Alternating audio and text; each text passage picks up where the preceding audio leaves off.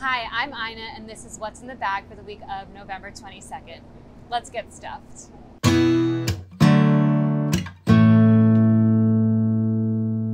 Let's jump into our greens pack. For our baby greens this week, we have Early Mizuna, Selway Lettuce, Toscano Kale, a Gourmet Lettuce mix, and sprinkles of carrot leaves. The carrot leaves are a perfect complement to a traditional carrot dish. For our microgreens, we have Miz America Mizuna, a brand new variety called Crimson Tide. We have red Mizuna and sprinkles of Bronze Fennel. Bronze Fennel has a little bit of a licorice flavor, so that adds a perfect amount of sweetness. Look how beautiful this mix of herbs and edible flowers is this week. Definitely a special treat for our holiday celebrations. We have lots of different varieties this week. Blue Spice Basil, Opal Basil, there's also a ton of flowers, Viola flowers, Marigold flowers, Nepitella Flowers, Dianthus Flowers, and we also have a little bit of a special treat with the Toothache Buttons and Oxalis leaves. For our shrooms this week, we actually have a really nice mix of blue oyster and royal trumpet mushrooms.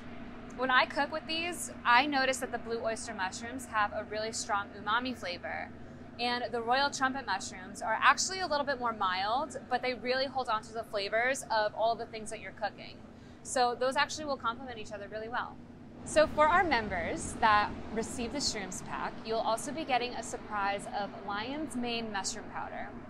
Did you know that lion's mane is actually used for cognitive function? So on the mornings that I'm having a particularly groggy morning, I'll actually mix the mushroom powder, the lion's mane mushroom powder, in my morning coffee for an extra boost.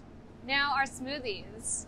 We have Biscay Green, which has Farm.One's Blue Spice Basil, Scarlet Thrills, named after the Scarlet Frills mustard that's in there, and Red or Dead, which has oxalis leaves.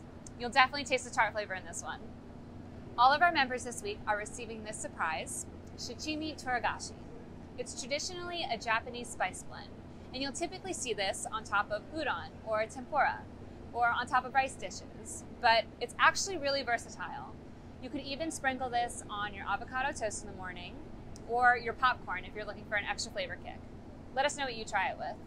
If you celebrate the Thanksgiving holiday, you'll be sure to impress all of your guests with some of the recipes at our weekly meal plan. It incorporates all of the ingredients from this week's pack. You'll be the star of your celebration. It's also important to remember to recognize and listen to Indigenous and Native stories on this day. How can you recognize Indigenous and Native people with your friends and family this year? Thanks so much for tuning in, and I'll see you again next week.